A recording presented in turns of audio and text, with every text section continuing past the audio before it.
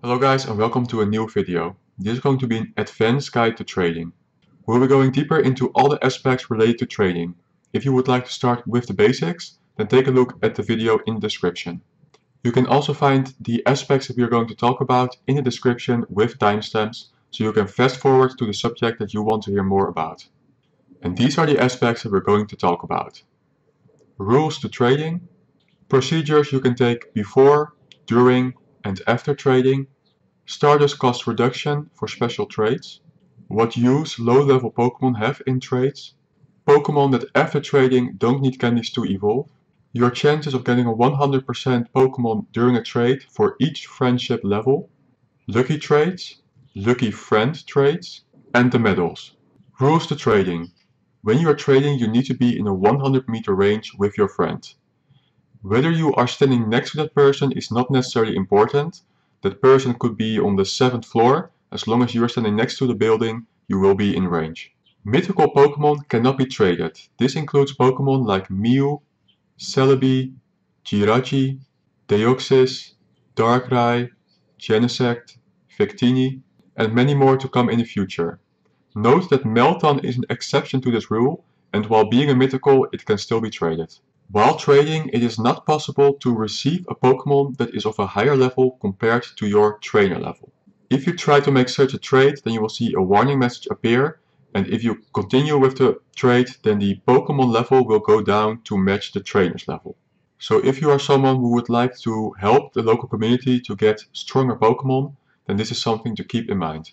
Now we're going to look into the rules for special trades and normal trades. Special trades have a limit of 1 per day, and they reset at midnight. This means that you could do a special trade just before midnight and just after midnight. Normal trades have a limit of 100 per day, and they reset on an hourly basis, a rolling hourly basis. I will give you an example of how this works. Let's say you started trading yesterday at 2 p.m. and you did 100 trades precisely, and now, today, it is 2 p.m. again. When it becomes 1 minute later, then the first trade that you did yesterday will go beyond the 24 hours, meaning that it will fall off the 100 trades that you did. So the 100 trades becomes 99 trades, and now you can do one more trade. Note that normal trades and special trades are counted separately, which means that you can in fact do 101 trades in total per day. Procedures you can take before trading. When you are trading with a friend, you would like to do it fast, and you don't want to keep looking which Pokemon can be traded and which not. So what you can do is for every Pokemon that you want to trade in the future, give them a certain symbol.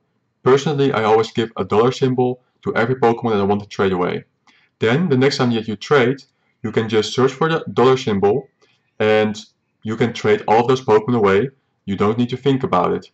You can also decide to give different kind of symbols for different kind of trading Pokemon. So let's say you have the Pokemon that you want to trade away the next time you meet someone.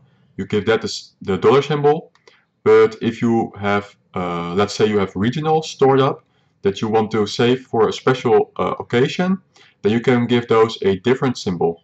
Let's say you have hit lucky friends with someone. Now what you can do is text each other and already plan a trade. If the trade is already planned and you have given the nickname, you can give the nickname for that person's real life name. Then the next time you meet each other, you can do the trade really fast. This is especially handy if you meet each other on the road somewhere and you only have half a minute to communicate. Let's say you went on the internet to try and find a special kind of Pokemon, hoping to trade that with someone. Now you find someone who is not in your friend list yet, but you are able to make a deal on the trade. What I would advise is to, before trading, first become friends and level up all the way till Ultra Friends. Because once you reach Ultra Friends, then the Stardust cost will be significantly reduced. Procedures you can take during the trade. While trading, you can use search strings to find Pokemon more easily. As we've just discussed, you can use a symbol or a trainer name. But now let's say during the trade, you and your friend decide that you would like to get more candies from the trade. There is a search string that you can use in this case. Let's say you have a lot of Riolu, and some of those are from your neighborhood, and some of those are from far away, Alolan X for example.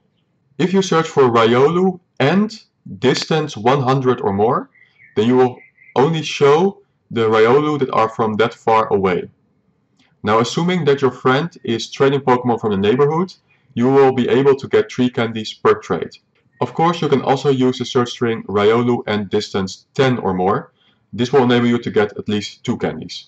While trading, making good use of the sorting options can help a lot.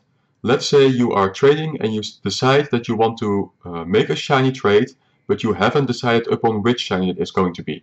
Now, you can use the search string shiny, of course, but if you search by Pokédex number instead of recent, it's going to be much easier to give you an overview of what kind of shinies each of you have. While trading, there's also a way to make sure that you do not keep clicking on Pokemon that are already traded. You can use a search string called !traded. This will show all of the Pokemon that you have not received from a trade. And in the case of Riolu, you can use a search string called !traded and Riolu. Now you know for a fact that all of these Riolu can be traded away. Procedures you can take after trading. Let's say you just finished a long trading session and you want to get rid of the bad IV Pokemon. Now the easiest way to do this is to go to recent. But let's say you were also using a Go Plus and you caught a good amount of Pokemon, and some of those Pokemon you want to use for a trading session later. Now if you want to exclude the Pokemon that you just traded, then you can use the search string traded. This will show you all the Pokemon that you have just received from a trade. Of course, you can combine traded with the search string 0 star, 1 star and 2 star, so you will only see the bad IV ones. Using these search strings will make it very easy for you to see which Pokemon can be thrown away quickly, so you have more space to catch Pokemon with the Go Plus at that moment. Stardust costs for special trades. When it comes to Stardust costs, then we're not going to pay attention to normal trades and special trades, because I'm sure that many people already know how much these cost. But we are going to talk about expensive special trades. I call these double special trades. For a trade to be counted as a double special trade, it requires 2 conditions. The first condition is that a Pokemon that you are receiving from a trade is a new Pokemon species in your Pokédex or a new variant of a Pokemon for your Pokédex. When I'm talking about variants, then I mean with Pokemon like Unown and Spinda, they have all sorts of different versions. If you are receiving an Unown letter that you don't have yet, it will count as a new Pokemon species for your Pokédex, even if you already had an Unown but a different letter. If you are receiving a new shiny Pokemon, this will also count as a new Pokemon for your Pokédex, even if you had the regular version of the Pokemon already. The second condition is that the Pokemon must be either shiny or a legendary, or both. If a trainer is receiving a Pokemon with both of these conditions, then it will count as a double special trade. These double special trades cost a whopping 1 million for good friends, 800,000 Stardust for great friends, 80,000 Stardust for ultra friends, and 40,000 Stardust for best friends. The most important thing to note here is the huge decline in cost going from great friends to ultra friends, from 800,000 to 80,000, a 90% discount. This is why I am saying that it's better when you have planned a trade with someone to reach ultra friends first. The use of low level Pokemon. Although it's preferable to use high level Pokemon when trading, because it will save you a lot of Stardust, it does not mean that low level Pokemon are useless. Many people would throw away their 20 CP Larvitar, for example, but what happens when it becomes lucky? Now, in normal circumstances, a level 1 Pokemon will take 270,000 Stardust to max out. But if it becomes lucky, that gets halved to 135,000 Stardust, which sounds a lot better already. Now, if we take into consideration that using 135,000 Stardust to max out a level 1 lucky Pokemon is the same as 130,000 being used to max out a level 31 normal Pokemon, then you can see that it can still be very useful to use these low level Pokemon. Another reason why low level Pokemon can still be useful is for the people that are trying to get a lucky dex. If you want to get the lucky dex for a certain Pokemon species, then it doesn't matter what level Pokemon you are receiving. I'm sure you know this, but make sure you make it clear to the people you are trading with so that they save these Pokemon for you. Pokemon that after trading don't need candies to evolve. There's a couple of Pokemon out there that once you receive them from a trade, you don't need candies to evolve them. This rule applies to the following Pokemon: Kadabra, Machoke, Graveler, Haunter, Boulder, Girder, Carablast, and Shelmet. Note that if you use a pre-evolution of these Pokemon, the trick still works. So let's say you use a Machop, and you trade a Machop with each other, then you will need to pay the 25 candies to evolve it into Machoke, but after that you can evolve it for free to Machamp. There is a search string so you can find these Pokemon more quickly. It is called Trade Evolve, and it will show you all of the Pokemon that after evolution do not require candies to evolve. The only downside of this search string is that it does not work for the pre-evolutions. So for example, it would show all of your Machoke, but it does not show your Machop.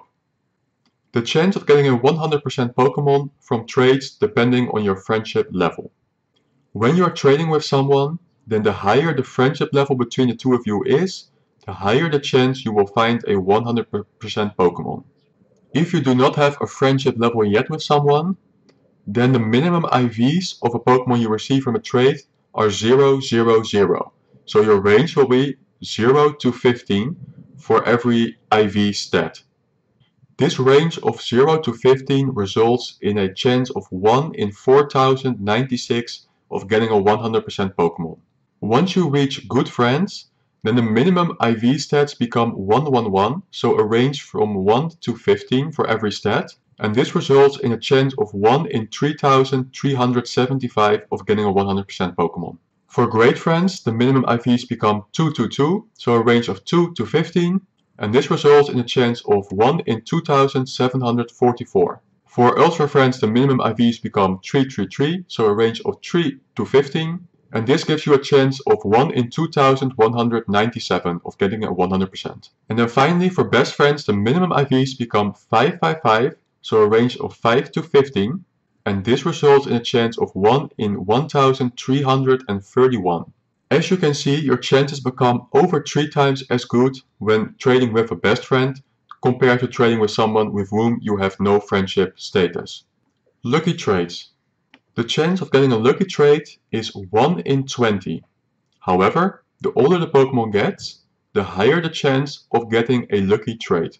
Based on the Silphroad, these are your chances of getting a lucky trade depending on the age of your Pokemon. So if your Pokemon is less than 1 year old, your chances will be 1 in 20, 5%. If one of the Pokemon is at least 1 year old, then the chances become 1 in 10, 10%.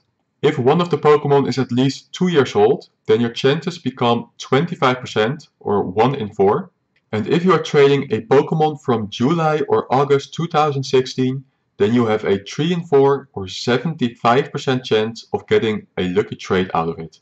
The Silphroad has also checked if trading old Pokemon to old Pokemon will give you a multiplier, but they were unable to get enough information to confirm this. The Silphroad looked at how many days old the Pokemon is for their research instead of which year they come from. For example, in January 2020, a Pokemon from December 2019 will show a tag of 2019, but that does not mean that it is 1 year old. The Silphroad will look at the amount of days that it is old, and they will come to the conclusion that it's obviously not 1 year old in days. So make sure to not become confused by that. When you do reach a lucky trade, then both Pokemon become lucky, and they will have minimum stats of 12, 12, 12, meaning a range of 12 in 15, which results in a whopping chance of 1 in 64 of getting a 100% out of it. There is a guaranteed way to get a lucky trade by using Pokemon from July 2016 and August 2016. Next to me you will see an infographic displaying when this will work and when not. At least one of the trainers must apply to both of the rules in the infographic. Rule 1 is that the trainer is trading away a Pokemon from July or August 2016. Notice that I use the word away, not receive. You must trade the Pokemon away. And rule 2 is that this person who is trading the Pokemon away has done less than 10 guaranteed lucky trades. Here, notice the word guaranteed. So if you by accident get a lucky trade by using recent Pokemon, this is not a guaranteed lucky trade. Only if one person applies to both rules will this trick work. And of course, if both players apply to this rule, it will also work. So we know that doing normal trades with recent Pokemon and getting a lucky trade out of it does not count towards the guaranteed lucky trades. However, if we look at lucky friends trades, then it becomes a little bit more tricky, because a lucky friends trade is not using July or August 2016 Pokemon, so in this case it does not apply to that system, but it is a guaranteed lucky. So researchers have until now not been able to say whether this affects your guaranteed luckies or not. So it is unclear if lucky friends trades count towards your guaranteed trades for this trick. Lucky friend trades. So we've already discussed the ranges for each friendship level and the fact that a lucky trade will have a range of 12 to 15 for a chance of 1 in 64 at a 100%. Now what makes a lucky friends trade even better is that it is a guaranteed lucky trade, and this means that you can use any Pokemon you would like for a guaranteed good IV Pokemon with reduced Stardust costs. Even though the odds of becoming lucky friends is only 1 in 50, the rewards are so incredibly good that it is worth all the effort. There are many options you can use for lucky friend trades. One of my personal favorites is shinies. It is not easy to find a good IV shiny in the wild. However, you know that when doing a lucky friends trade, the IVs are going to be at least 80%, and this is really your best chance of getting a good IV shiny Pokemon. You can also use a lucky friends trade for really rare Pokemon. Think of something like Spiritomb or Shedinja. Especially for the people who are going for a lucky dex, this is a must-use opportunity. You can also decide to trade a regional. Again, for the people using a lucky dex, this is a perfect opportunity to get one more lucky in your dex. And at the same time, it's a great opportunity to try and get a good IV. For example, if I want to get a Heracross, it is not native to my area, but I know for a fact that if I receive it from a lucky trade that I will have a good one. You can also use Pokemon that are slightly less rare, but still pretty rare, like Gible or Timber. For Timber, an extra benefit is that you don't need to use an extra 200 candies to evolve it to the last stage. Another type of rare Pokemon that you can trade is Legacy Pokemon. I am talking about Pokemon with Legacy moves. Let's say you want to receive such a Pokemon and you want them with high IVs, then this is a perfect opportunity to use a Lucky Friends trade. If, however, you are searching for good PvP IVs, then doing a Lucky Friend trade will not be your best option, because the attack will become at least 12, and for good PvP IVs you are usually searching for 0 attack and 15 HP and 15 defense. The last option I would like to mention for Lucky Friends trades are Pokemon that are meta relevant but not necessarily rare, but you can use, for example, a level 35 Larvitar. Now once you trade these Larvitars with each other, then you only need to use 44,000 Stardust to max out this Pokemon. Okay, so previously we talked about the fact that your chances are 1 in 64 of getting a 100% Pokemon out of a Lucky Friends trade, but now we are going to look at what the chances are of getting a 100% Pokemon after a certain amount of Lucky Friend trades. Once you have done 44 Lucky Friend trades, then there is a 50% chance that one of them became 100%. Once you have done 88 Lucky Friend trades, then you have a 75% chance that one of those Pokemon became 100%. For 146 trades, the chance becomes 90%. For 190 trades, your chance becomes 95%. And after 292 of Lucky Friend trades, you will have a 99% chance that one of them became a 100% Pokemon. Now we are going to talk about the medals. The Pilot Medal requires 1 million distance for gold, and the Gentleman Medal requires 1000 trades to get to gold. The best way to get the Pilot Medal to gold is by using Pokemon from far away, which is either from a holiday location or from Alolan Eggs. Both medals do not give close rewards. However, there are other medals that are influenced by the trading system. Trading affects the Collector Badge. For every Pokemon that you have received from a trade, this will also count towards your Collector Badge. So let's say that you want to know precisely how many Pokemon you have caught yourself, then you will need to deduct your Gentleman Badge from your Collector Badge. The type medals at the bottom of your screen are also affected, meaning how many Pokemon you've caught of each species, Grass, Fairy, Steel, you name it. And the last 3 medals that are affected are the ones for the Rattata, the Magikarp and the Pikachu medal. For the Rattata medal, if people send you extra small Rattata variants, then every small Rattata that you have received from a trade will also count towards your Rattata medal badge. The same applies to Magikarp, but then with extra large Magikarp variants. And when it comes to the Pikachu badge, then every Pikachu you receive from a trade will count towards the Pikachu badge.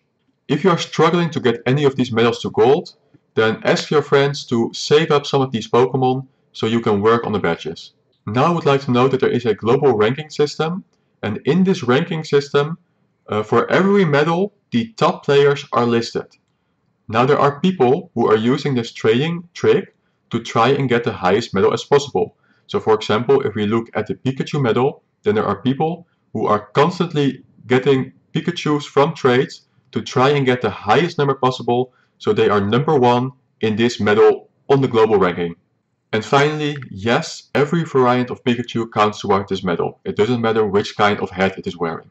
This concludes this guide. If you like these kind of videos, then thumbs up. If you would like to see more of these videos, subscribe, and I will see you in the next video.